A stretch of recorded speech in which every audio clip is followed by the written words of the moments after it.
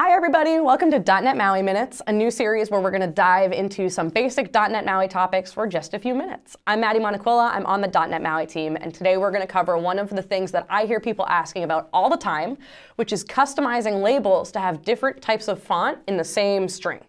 So a lot of times what I see people do is if you want to bold or underline or change the font size of something all within the same line, you make a bunch of labels and you put them all next to each other, but you don't actually have to do that. You can use something called formatted text right within the label, and it's way simpler, and we're going to look at how you do it right now.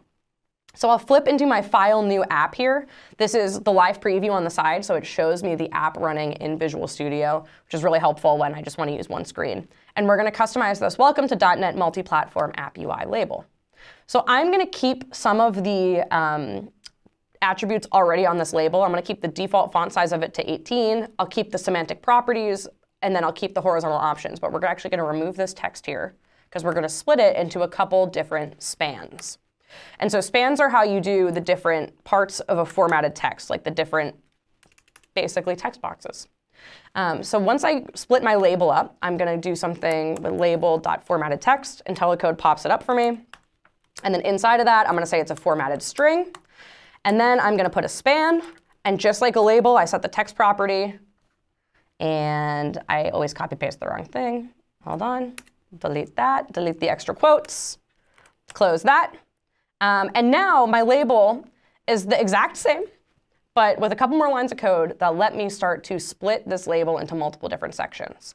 So if I copy paste this line a few more times, and then we're going to make it say Welcome to Multi-Platform App UI, but in 3 different sections. So we'll get rid of that.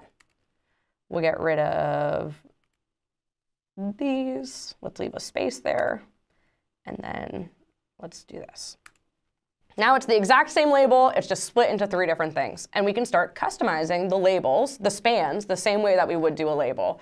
So, of course, easy one, text color, right? Something like purple, because we love .NET. And we can make the font size bigger. Let's say it's 36. Nice. So now that's giant. And then I can start customizing in other ways, such as like a font attribute, which would be how you bold or italicize the font, or a text decoration, such as a strike through or an underline. So I can just add those right there. And I can even go and change the font family. So if I wanted to, if I had other font families in this app, I could go and I could change that right there. I'm not going to do that because I don't have any other fonts in here. So we're going to do the text transform, which is another very cool one.